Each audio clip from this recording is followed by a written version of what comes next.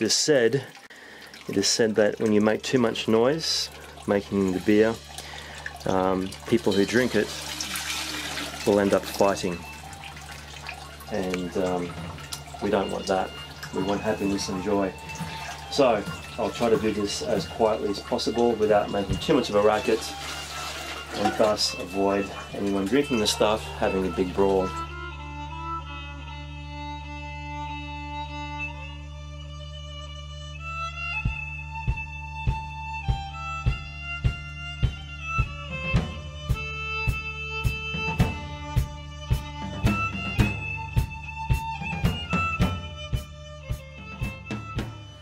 So in here is the mash. This is the mash tun, and there is the malted barley, which is now being immersed in the boiling or hot water, where it will commence the mashing process. Here's how we're boiling the water over the fire. After the mashing's been done for a while, it goes into here, which is a mash filter with a false bottom. Into this we'll also have layers of straw, which will help that filtering happen.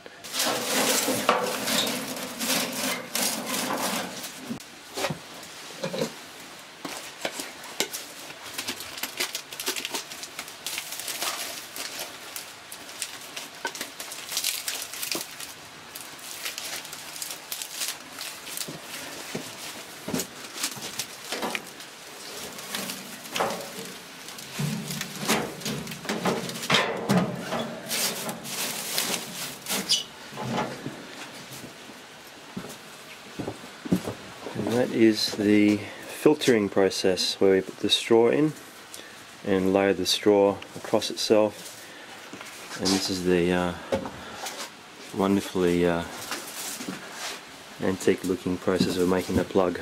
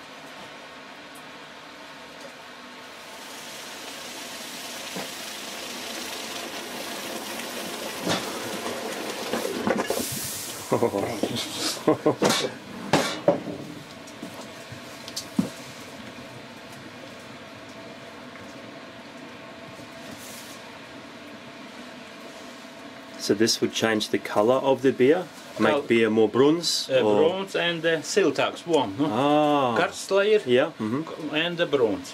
And now it stays for 2 hours in here. Yeah. And after 1 cup, that's vienas stundas apīņi here. Ah, you put the hops in here? Apīņi and apīņi, arī viena stundu vārās. So 1 hour with the apīņi, with the hops, yeah. And then later the hops will go augšā on top of... Yeah. Viena sauja, viens spainis. One bucket, one spinus? Yeah, and viena sauja. Ah, okay, yep.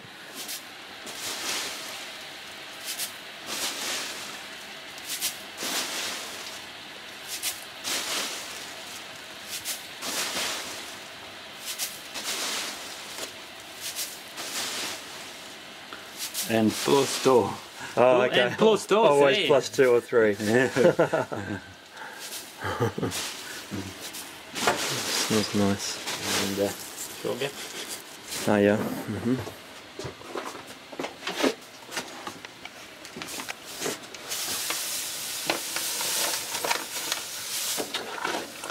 And wait en stund. Okay, 1 hour. Yeah. Let it cook. Yeah.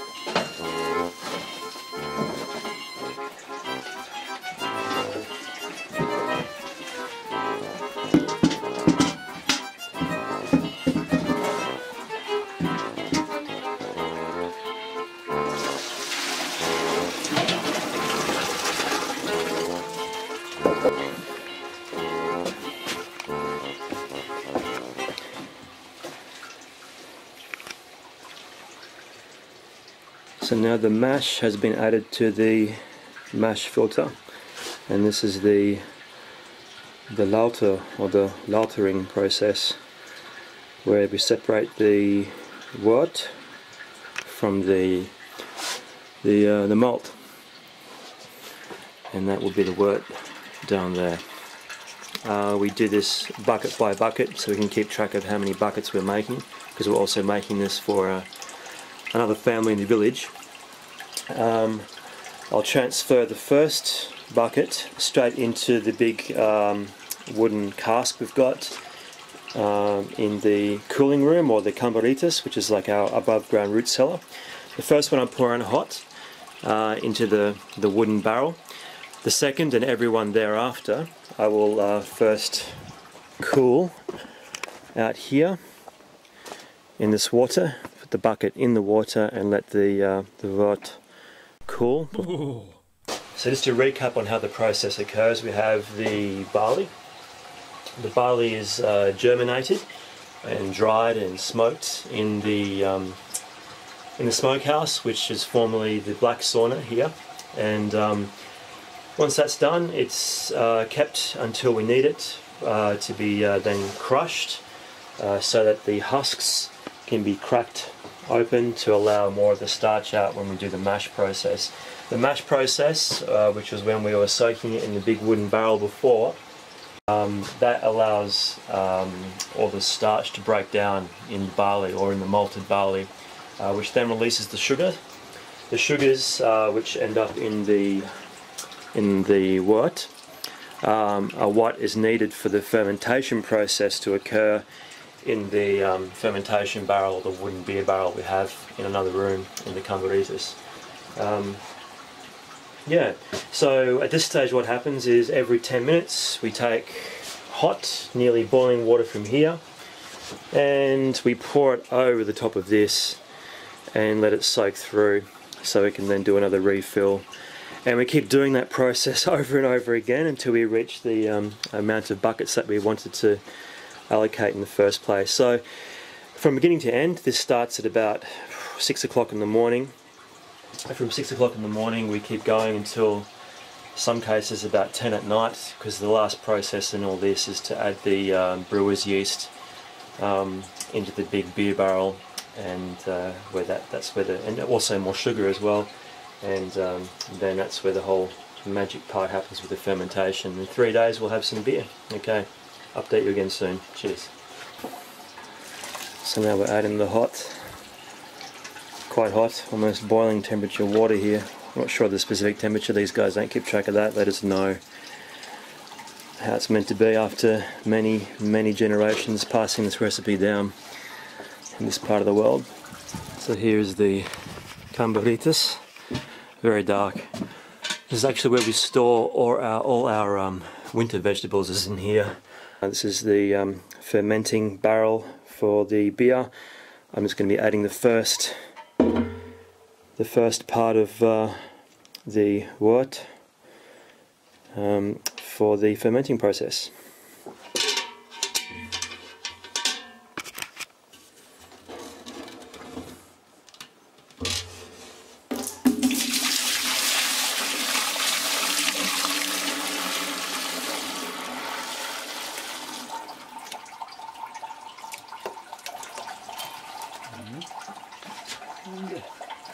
Okay, so adding the yeast to the fermenting.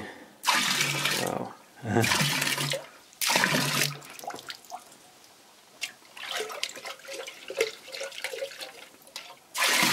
Time to see how the yeast is rising in our brew. Oh yeah.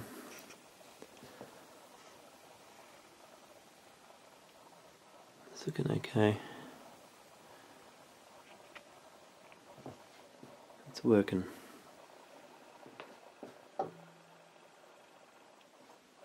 So here we go for the final addition to the wow, a highly yeasting brew. Looks amazing. So we're adding in some caramelized sugar now. Oh, it's still bubbling. Yeah, very hot.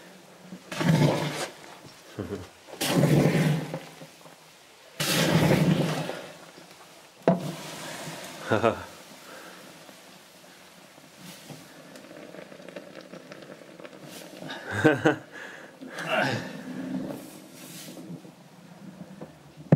Oh, it smells. That smells really nice. That's fantastic. Wow. Yeah.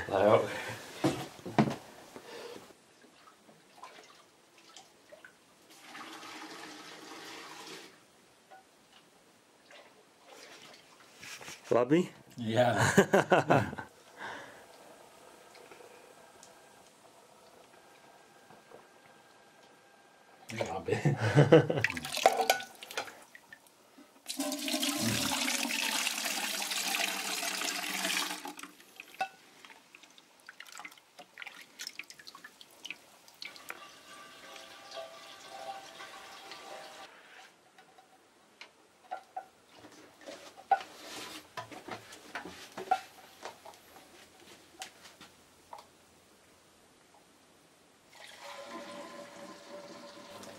It's about a day's work in the end, about a full day's work, and we end up with 90 litres of beer, all nicely casked up in the kegs, and a couple of extra bottles as well. Very caramelly kind of flavour. Yeah, so we'll let these guys sit for a couple more days, or 3 more days, and we've also added more sugar to them as well, to continue that whole fermentation process. Very nice, don't you think so, Henry? So, beer, homestead style in Latvia. So that was a day in the life